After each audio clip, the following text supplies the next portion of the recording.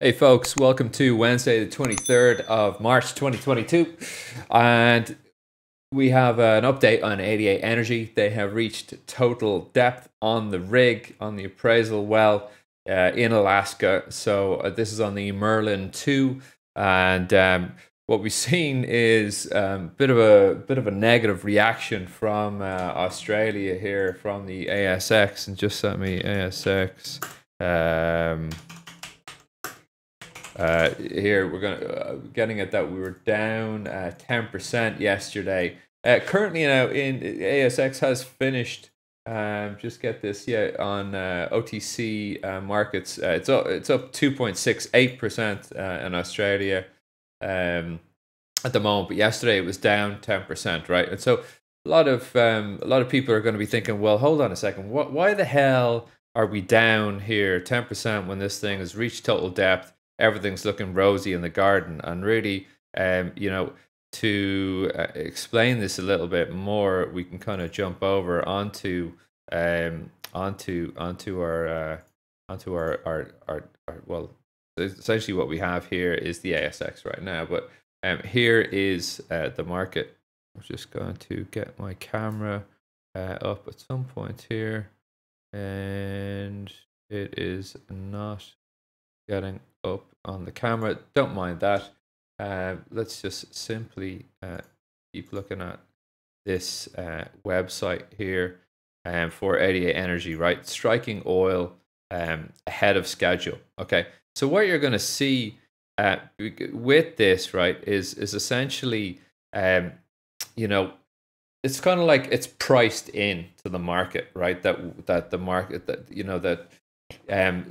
the company has some positive news. It's reached total vertical depth, but that's not really an amazing achievement, right? To get down to total vertical depth for this operation. What we really want to be talking about here is essentially the wire logging or flow testing to be done, and that's the really big event, right? So let's kind of just have a look at the share price here, right? Just find my mouse and get back to the charts here. And so we can see here's 88 Energy right on the daily. So we can put, let's go to like 10 days, 30 minutes, okay? And you're seeing yesterday, I think maybe it was in London, we were down 10%. Kurt, could you fill me in on which market we were down 10% on? But essentially, we need to wait here until we get, until we get the flow testing, right? Before this thing really starts to get juicy and pick up, right? So we're gonna, here is the market on total view, and I think we're still on logarithmic here. Let's check. Yeah, we are. And logarithmic is really the best way to observe the market movements on this thing. Let's just get like 50 bars on the side there. So logarithmic scale really allows you to see kind of where we are relative to prior pricing, right? Relative. So the scale here on the right is not linear. Okay, it's logarithmically scaled. And you can see this accumulation floor here. I'm just going to maybe change that color just to make it a little more obvious.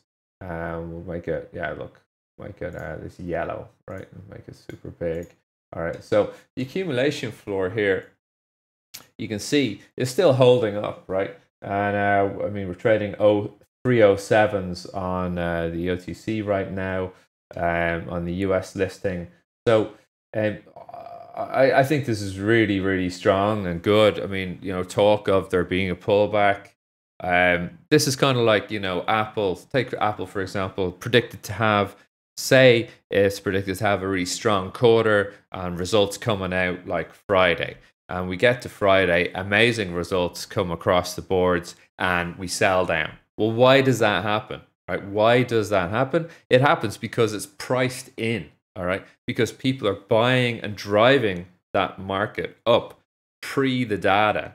Okay, so when it comes to the data and the confirmation of that data, people are then taking profits into that, and they're selling into the dumb money who's come rushing in to buy on the back of the good earnings. And so that's why with most of these company announcements of good earnings, especially the big caps, you get that effect of really good earnings, markets down on the day. Because essentially, smarter traders are selling and taking profits into the liquidity provided by slower and, for want of a better term, dumb money coming in to buy on the good announcement. Okay, think of Warren Buffett's advice. You should buy when there's blood in the streets. When things are really selling down hard, that's when you want to be a buyer. You don't want to be a buyer into all-time highs. You never want to do that. Unless it's lumber 6 months ago, right? But here we are anyway. I'll take my mobile off the screen so we can kind of see it a bit better here.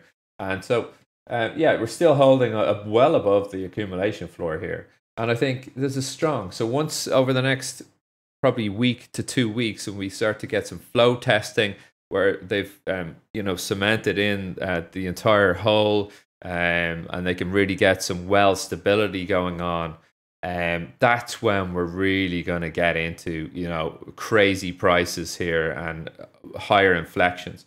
It's a good sign that on these sort of good news announcements that we're not selling down really that much at all here, right? Because that leads me to believe that we're starting to appreciate some value here. We're starting to build up some real value in this sort of range from, I would say, from 0251s up to 2s here, right?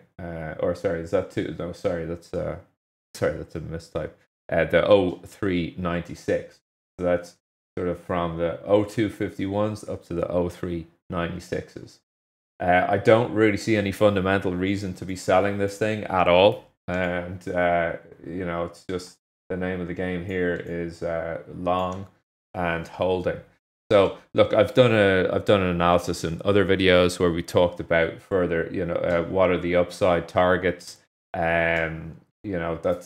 That's a different video and not really the purpose of this. But I just wanted to check in with the community of 88 Energy watchers and really just check in. The accumulation floor for me is holding quite well, really since January 18th here, push above and hold. And then let's hold the line. I think the next 2 weeks is going to be really juicy, really interesting on this company.